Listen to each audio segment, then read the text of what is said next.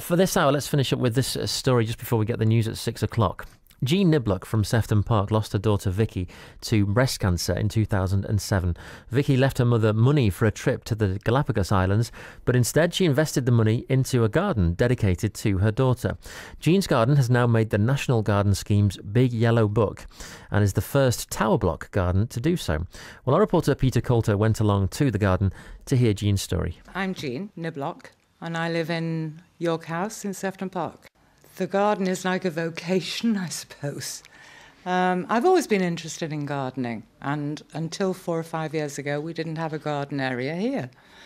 And then, due to a lot of heartache, I put my energies and everything else into the garden. And the garden looks absolutely beautiful. Tell us about some of the plants that are in it.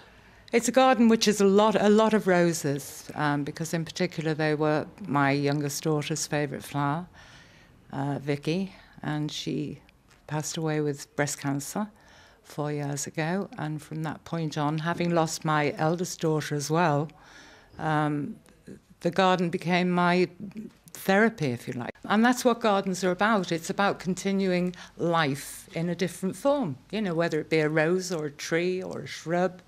It's a wonderful, it's healing. So for anyone that's sort of listening and feeling inspired by your story, who's maybe had to deal with grief themselves, what kind of advice would you give them about setting up a garden or about getting into gardening?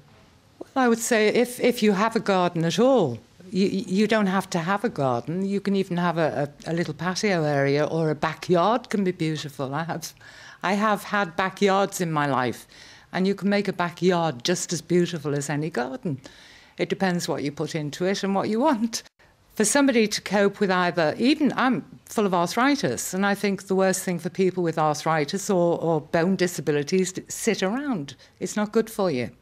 You know, keep busy, keep active, put something that keeps you occupied in your life rather than sitting there thinking, I can't do anything. You can do something, and the more you do, the healthier you'll be. And that applies to grief as well.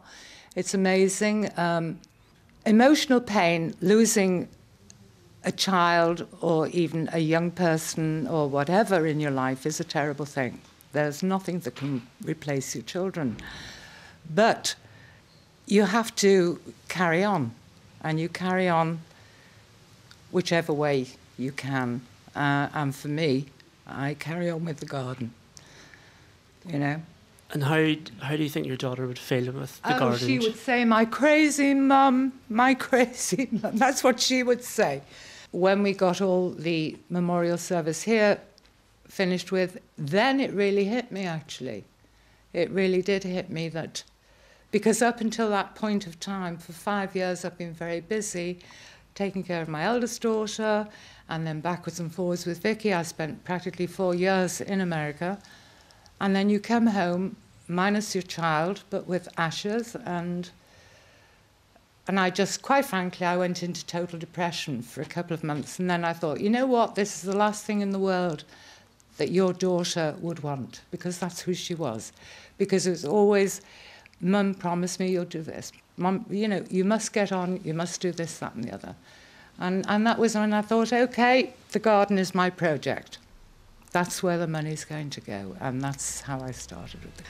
Well, I don't know about you, but that's just knocked me down. That was Jean Niblock there from Sefton Park, lost her daughter Vicky to breast cancer, and has now been included, her garden's been included in the National Garden Scheme's Big Yellow Book. If you want to visit Jean's garden at York House in Sefton Park, it will be open for public viewings this weekend. We'll leave details of the garden and the other Liverpool gardens that are being opened this weekend with the A-Team. It's drive time. Good evening to you.